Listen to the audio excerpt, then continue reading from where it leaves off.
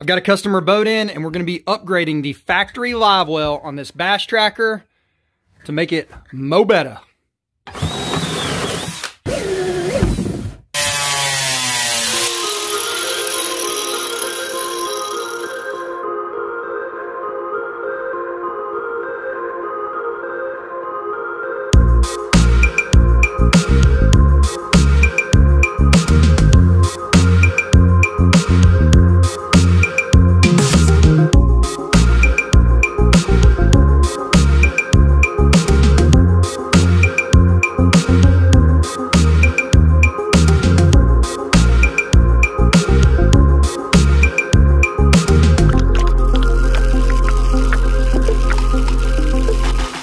Hey guys, Anthony Jones here with Brigade Boats. In today's video, I'm going to show you step by step how you can give the factory Livewell into your boat a major upgrade. In the form of a variable Livewell timer, a 500 gallon per hour recirculation pump, and a FlowRite Aerator pump out combo spray head. Stick around and I'll show you how I did it.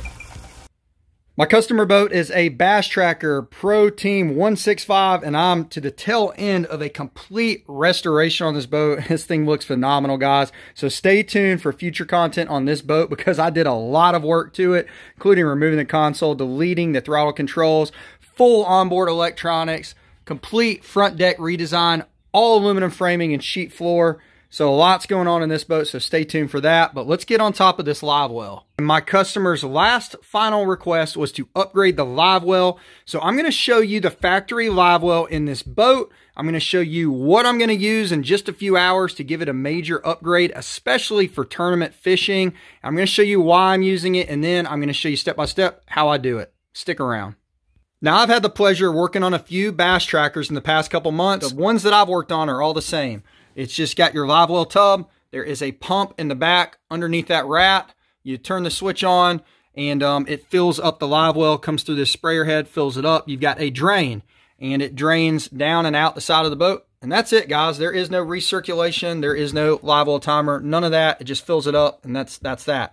So what my guy does is he takes one of them battery-powered bubble boxes or aerates the water, sticks it in here on tournament days, creates bubbles, keeps his fish alive for the day. But since we're doing all this work, we want to do better than that. So let me show you what I'm going to use to give this Livewell a good upgrade. All of these parts that I'm using in this retrofit project, I've actually used in the past, so I know that they work. I've either used them on my personal boat builds or other customer projects, so we're sticking with what works. I'm going to leave the links to all these parts down in the video description, so if you're interested in using any of this stuff on your personal boat project, you'll know exactly what I used in this project. As I show you each individual item, I'm also going to explain to you how I'm going to use it and what the end goal is for this upgrade. So first and foremost, we've got a Attwood Recirc Livewell kit. Now what this comes with is a 500 gallon per hour pump. It's a cartridge pump with a stainless screen. It's got a sprayer head on it.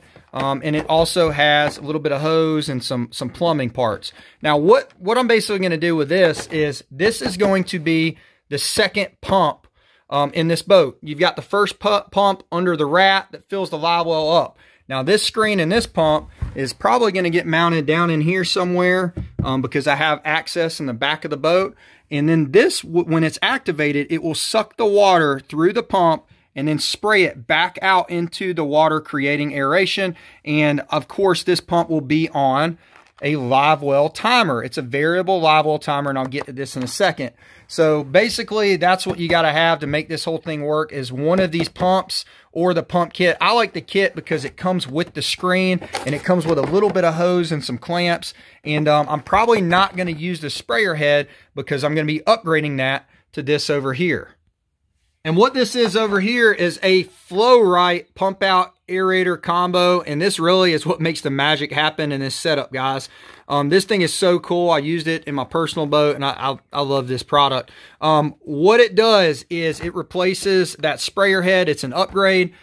So basically this pump will hook to one of these fittings, and it's going to spray water back into the Livewell. The second fitting is going to attach to a through hole fitting, and it's going to allow you to, when you want to empty the Livewell, you either push or pull this in and it opens and closes these, and then that secondary one will open up and it will pump the water out. Long story short, they've got a little drawing on the back right there that kind of shows you what it does, and you'll see at the end of the video because I'll do a demonstration of this in operation. But really, really cool. So we're going to use this, and that doubles up as your recirc to your sprayer head and your pump out to pump the water out of the live well. Next, I've got this bilge pump plumbing kit, and this is essentially 5 foot of hose with a through hole fitting, and that's just for your live well pump out. I'm going to have some extra parts when this is all said and done because this gives you a through hole fitting, but it doesn't have any of the plumbing. So I bought the plumbing that also comes with a through hole fitting. And then quick note, I buy this whole kit because you get all of these parts for about the same price as if you were to just buy the pump and the screen separate. So I just buy the kit and I have some stuff left over and it's the same price. So that's why I do that. Let's talk about this live well timer.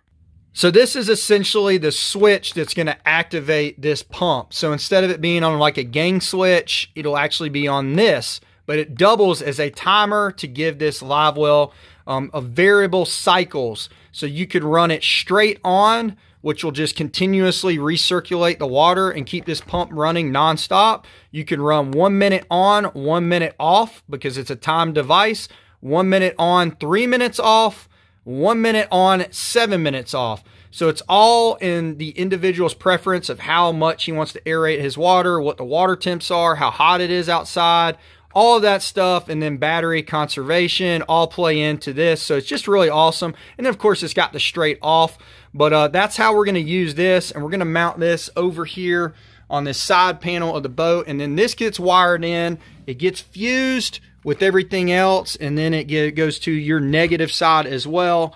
And I'll show you when we get to this how I do that. Hopefully that made sense to you guys. If not, keep watching. It'll make sense as we do the install with all the parts I'm using and why we're using it. Obviously, we want to give this boat a real bass boat setup with timed aeration for my customers' tournament fishing. Let's get this party started. The first thing I need to determine with all this mess is the logistics of where exactly I'm going to mount the pump, the through hole fitting. We already know the live well timer is going to go here. So obviously wiring needs to be routed to that location. So just logistically figuring out where all this stuff's going to go. I had originally intended for this pump to mount up and under here and right there. Now the problem with that is if I mount it in there, it's so tight I could just get it in. And you're not going to be able to, my customer's not going to be able to change this cartridge if he needs to or access it. It's just going to be way too tight. So I've decided not to put it in that location, which really only leaves me one other location, and that's on the back side of the live well, which I'm thinking we're going to go to the left side of the live well, up and under, and back over here somewhere. So I think we're going to put the pump down at the bottom, put the FlowRite spray valve combo directly above it. There's a factory wiring tube that goes through this part of the deck, so it'll go through that. Then it'll pop out here, and we'll be able to wire it into the live well timer, fuse it, and negative terminal there. No issues. Now the through hole fitting is a little bit different. And originally what I had planned was obviously to just direct it that way and come out the side of the boat. The problem there is there's foam in here. I can't get in there. I can't cut this and get through and route everything and get behind here to actually attach that fitting. So that's kind of a problem, which leads me to go out the back of the boat. So what I've done is I've taken my tape and I measured out, as you can see there, marked in marker, 5 inches by 9 inches, just an access, because this is about an inch in to that tub, this cover. You got an inch of a void in there, so I need to get through this and have an open area to be able to mount this pump and mount that FlowRite at the top. So we're about to get to cutting, guys. Got this spider. Look at that thing, man. That looks bad. Got this on the 4.5 angle grinder, and we're just going to get to cutting.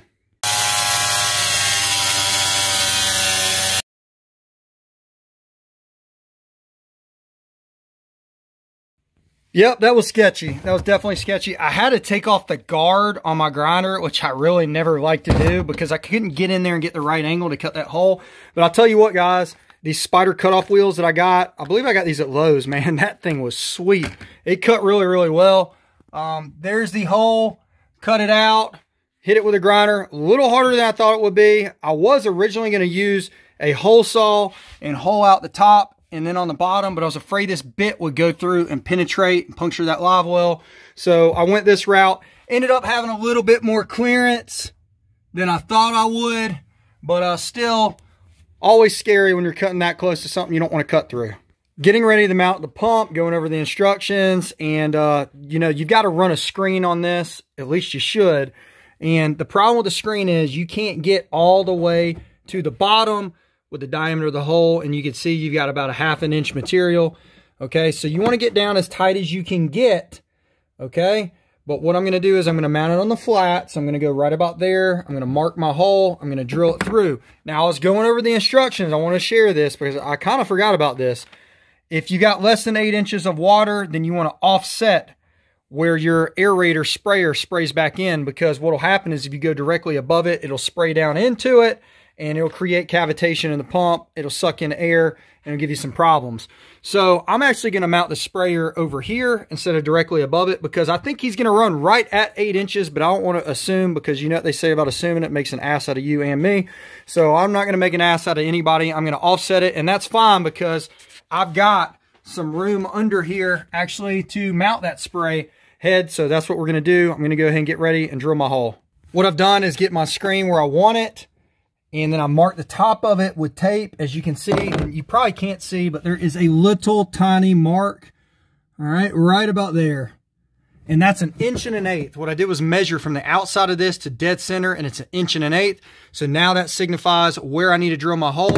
And luckily enough, I've got a 1-inch drill bit, and my drill can just barely fit inside of here. So I'm going to drill the hole from the inside out, and hopefully it pops out right about where I cut that access.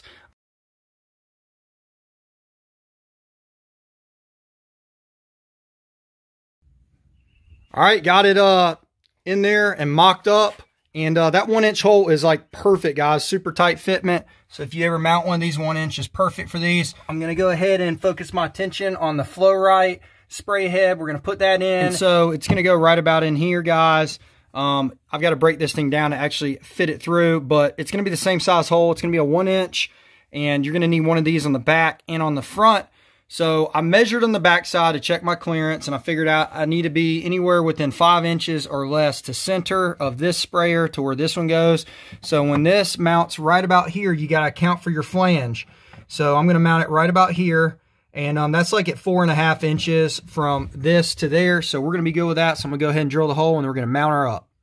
So this is how the FlowRite pump out aerator combo actually goes back together when you install it.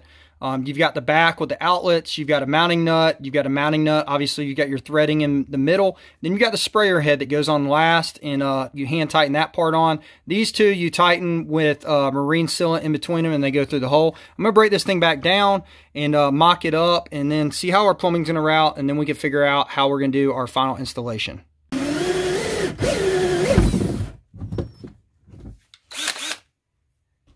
All right, everything is rough mocked, and just a note, you can turn this to actually dictate the flow of water in the live well. So you can go this way with it, you can go this way with it.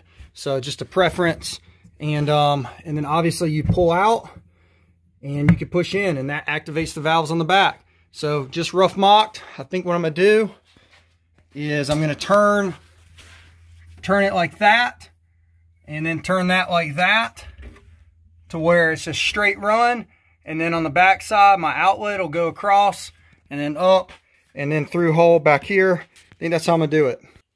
I'm testing the pump before I permanently mount it,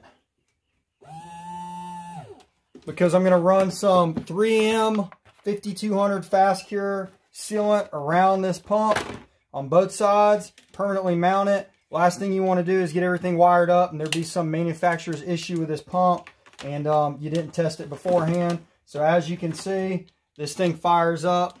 So we're going to go ahead and permanently mount it.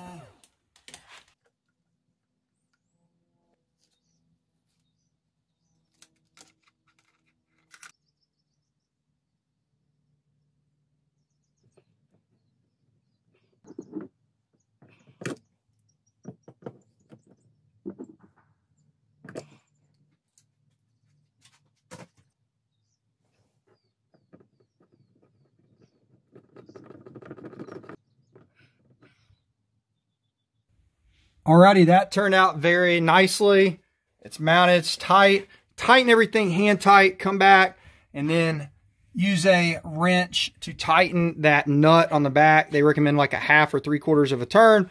And just gonna let that's the fast cure, gonna let that cure up. Gonna go ahead and take some of it, put it on this side of this, and then on the other side of this nut, and then attach everything on that. We'll skip that, and then we'll get back to the plumbing. All gravy, baby. You can see that is mounted and tight and secure. There you go. So next up, we got to connect the dots. And before we do that, this little part that came with that Livewell kit, this fitting, that's going to go on there. And then we're going to run a hose from there to there with some clamps. And then we could run our exit for our through hole and then wire that up to our Livewell timer. Now, from here to here, all right, the recirc, I'm going to use this smooth hose, okay? This will make sure the water's running through efficiently, and it's not a very long run. As you can see, this was included with the Livewell kit.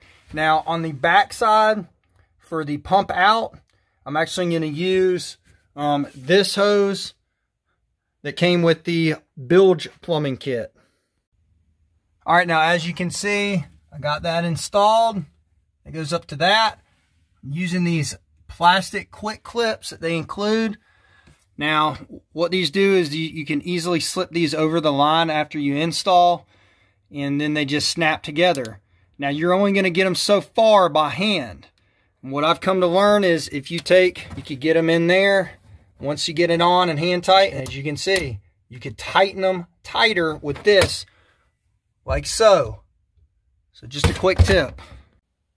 Just open up the Bilge pump plumbing kit, and what you get in the kit is a through hole fitting, couple clamps, 5 foot of 3/4 inch plastic hose. And what I envision doing is drilling a hole right here for the through hole fitting, and then the hose will attach, go through, drill a hole here. The hose will go down through this rear tray, run along this, underneath this lip on this wall to the corner and over and attach to the FlowRite. So I guess now we need to go ahead and drill a hole.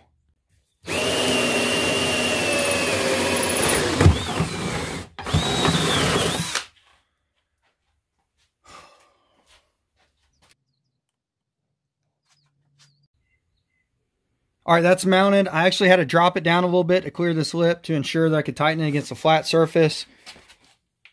Use that 3M sealant around the outside of it. What I did was I actually use this. This is for my angle grinder. This is the tool that I use to change out my wheels. And I just stick this in there like that. All right, you'll see that they've got a little slot in there. And then on the other side, use that to just tighten everything up.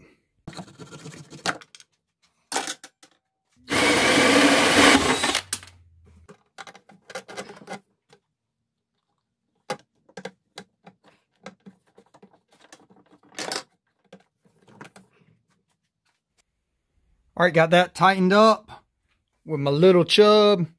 And now I've got the hose routed. We're just going to attach it up and underneath along the bottom of this lip and around to the corner and into the valve. And what I've done is I've used these in the past, but to get them up and tight, I've actually taken my Milwaukee tool with a cutoff wheel, and I've actually just kind of cut off one of these. So this can actually go on this like so, and then go up tight as I can get it, and then I can just mount it in place. Let me show you what I did here. Through hole fitting is down.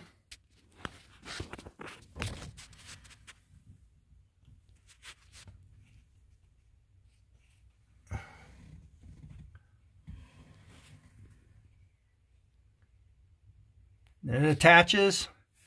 Got that tight. Went ahead and zip tied it so these lines run parallel. And then as you can see, down and around, up, and back out. Super happy with it. And now, of course, I just need to route this wire it around to the Livewell timer, and then we'll be done. And for mounting these, since I didn't show that, all I'm doing is holding them in place, and then using my impact and just using some self-tapping stainless screws to just punch through, and attach. I get a whole pack of these on Amazon for like 10 bucks for, I think, 100 of them. So, all right, got my wire routed up and around and zip tied nice and tight and tidy. And went ahead and put some quick connects on the end of these positive negatives coming off this pump. I promise I'm not trying to make this like an Amazon ad, but I get all these from Amazon as well. I'll get all my stuff from Amazon and Tiny Boat Nation, guys. tinyboatnation.net, which is where I get my wire from that I'm about to route.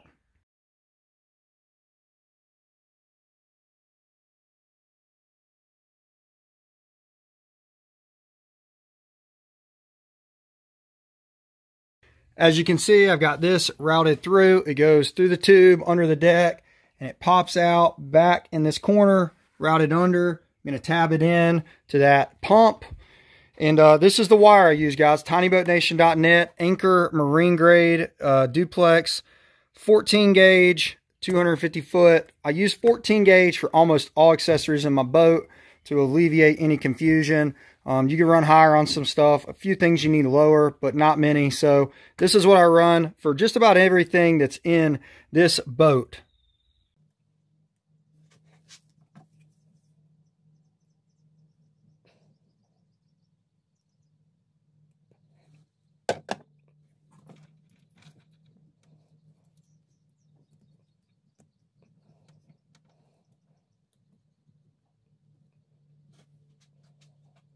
Finally, cousins, to the Livewell timer, and then we are done with this project. This is a Leisure Electronics variable Livewell timer. This is the same one I run in my personal boat. It's a good Livewell timer. I'm going to go ahead and wire this bad boy up, and then I'll show you the end result of the wiring. And that, my friends, is the sound of success. Let me show you what I did here and what is going on as far as the wiring diagram. Very simple, guys. This white duplex is a positive and negative, and it is coming from that pump in the back. Okay, so your negative coming from the pump is the yellow, and the red is the positive coming from the pump. So the positive goes to this top prong. All right, that's your accessory. The negative goes to the bottom prong. That is your ground. Now, I chose to double up and run the negative from the pump to the negative on this timer, and then run that back and down and tie into my negative terminal. The other way is to just directly run this negative from the pump straight to the negative on the terminal, but I'd also have to run a negative from here down and ground this as well, because this needs to be grounded also. So I just chose to go 2 to 1 and then pop back out and run it down so it's all grounded. And then this middle prong, that's just your out coming back, your positive coming out of the switch, back down and around, and it comes out here and it ties in, and it's got a 10 amp fuse. So that's your fused positive. And then of course this bigger cable is coming from your battery. So if you're not running a fuse box, this is a good time to upgrade and get you a fuse box. You could get one of these for like 25 bucks. It's good to have, especially if you're doing more accessories in your boat. And with this one, it actually lights up if any of these fuses pop. If you don't run a fuse box, then instead of a fuse box, you just would have an inline fuse in between this and your battery. Now I'm to the stage to where I'm going to go ahead and put this panel back in, get everything nice and tight and tidy. This boat is done with wiring. This was the last thing I had to do. So I'm going to get everything back in as a finished product, and then we're going to fill this live well up, get this boat outside. I'm going to give you a walkthrough with you, show you how it turned out, how it operates. One final note, guys, as I'm mounting this live well timer on this panel, as you can see, it comes with a decal, and you're supposed to stick this decal over. It goes through, and it's supposed to go around, and that tells you your settings. Well, obviously, this isn't going to stick very well to carpet. So, you know, a lot of times you'll have aluminum or some sort of a panel that this will go through. Well, we don't have that. So I took a piece of 1-inch flat aluminum, drilled me a hole in the center. That's going to overlap that like so. And then I've got 2 holes for some screws, and I'm just going to stick this decal on it. I might even get fancy with it and wrap it in some carbon fiber vinyl, but that's kind of my solution to be able to mount that decal.